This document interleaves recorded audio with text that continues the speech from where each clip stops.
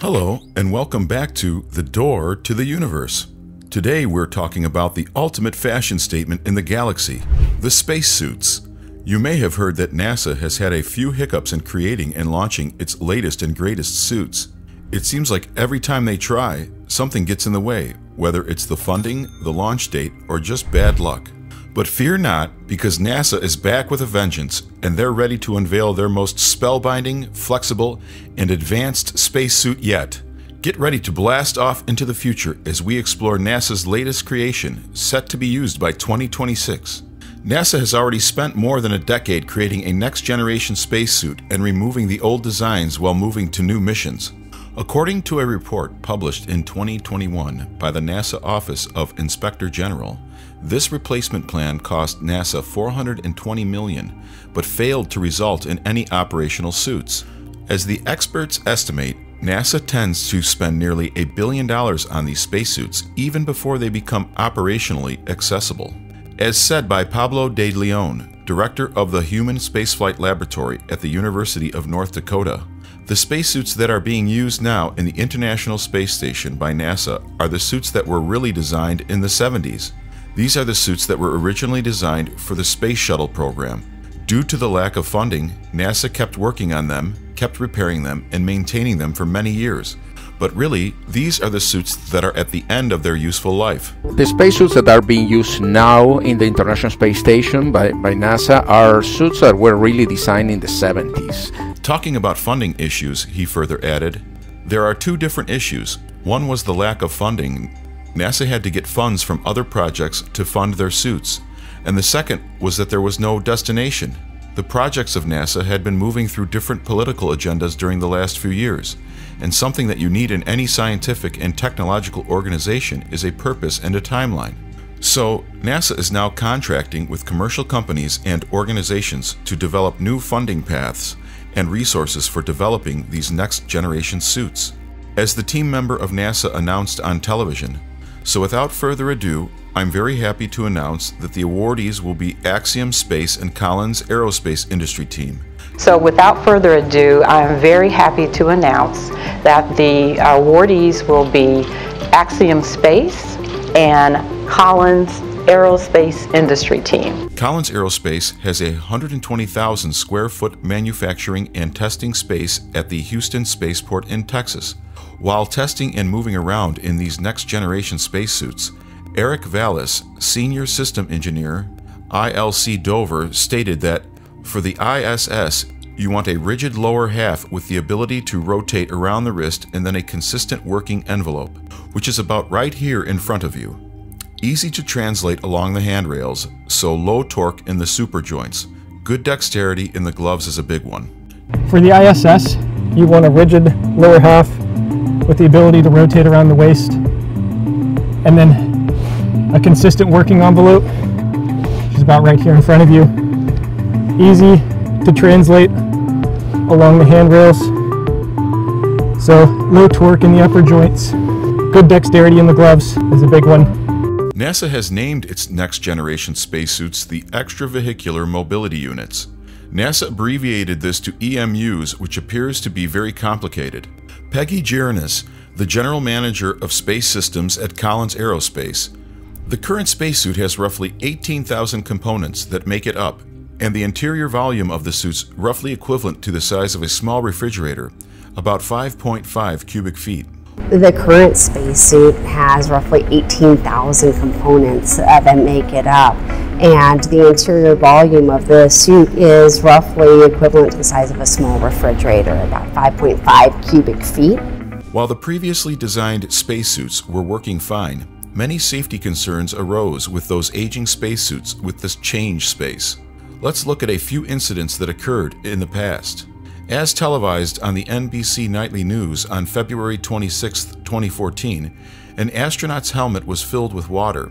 It was reported that a final investigation is in following the near drowning in space of that Italian astronaut doing a spacewalk outside the International Space Station. His equipment failed him. In fact, they say it was his calm demeanor that probably saved his life after his helmet filled with water. After that incident, NASA temporarily suspended all the spacewalks in 2022 and a similar incident occurred again. As explained by Laura Kearney, Manager of Extravehicular Activity and Human Surface Mobility Program at NASA, we are starting to see some degradation of performance, some components that need to be replaced. So on the space station, we are really watching very, very closely the performance of the EMUs while they are still in orbit. In the meantime, these new suits for this particular failure of water in the helmet, the new designs are designed such that failure mechanism cannot occur. Some components that need to be replaced. NASA was once insisted or rightly forced to cancel the all-female spacewalk at the International Space Station in 2019. The supposedly all-female spacewalk was withdrawn because the agencies couldn't prepare the accurate-sized spacesuits for both the female astronauts. At the start of the space missions, the spacesuits were all custom-made to fit the exact body type and size. However, with the rise of the space shuttle programs, the size and body types were restricted to small, medium, and large sizes instead of customization. Surprisingly, that idea did well for some time. Nevertheless, as more and more diversity occurred in the recruitment of NASA, the sizes started to create some serious issues. Soon, the Officer of Inspector General observed that out of the 18 original primary life-supported system units, only 11 are still available in NASA's inventory to assist the ISS program. Also, only 4 of the 11 units were immediately usable for astronauts at the ISS. Now let's move to the working principle and construction of these next-generation EMUs. The PLSS, also known as the Portable Life Support System, is one of the 2 main parts of the EMU, which appears like a mighty backpack. As the name suggests, PLSS contains nearly all of the elements required to keep the astronaut alive. These elements include removing carbon dioxide, providing oxygen, and maintaining body temperature in the spacesuit. PGS is the second most vital part of the suit, also known as the pressure garment system. It is the white garment that completely surrounds the astronauts. PGS is responsible for maintaining accurate pressure around and on the astronaut's body to keep them stable in the vacuum of space. It also protects the astronauts from space dust or debris. A liquid cooling and ventilation garment is worn underneath the PGS, which, in combination with PLSS, controls the body temperature by water flow. The previous spacesuit designs have the same components as mentioned above, but are less advanced, as said by Laura Kearney. There's just certain normal, what we call obsolescence issues, certain parts that we just can't get anymore. And so we are building a new suit so that we can start using new components, take advantages of all the new technologies that are available to us now that simply were not available nearly 50 years ago. It's normal, what we call obsolescence issues, certain parts we just can't get anymore. And so we are building a new suit so that we can start using new components, take advantage of all of the new technologies that are available to us now that just simply weren't available nearly 50 years ago. She further added, "The beauty of this contract is the functional requirements for those 2 suits are very, very close. So at any given time, we could ask either of those contractors to actually start working on the other, what we call platforms.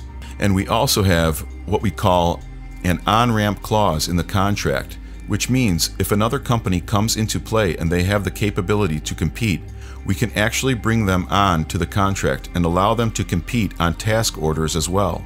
Under the Exploration Extravehicular Activity Services Contract, or XEVAS, NASA is funding Axiom and Collins Aerospace with over $3.5 billion until the end of 2034.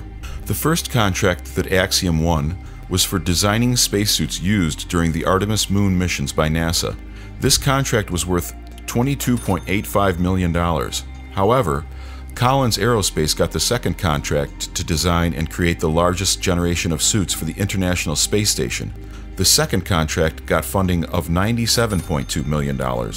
Now let's wait till the start or mid of 2026 to get an official launch of the EMUs. Till then, let us know in the comments what you would like to learn about next. Subscribe to the channel and press the bell icon for constant updates.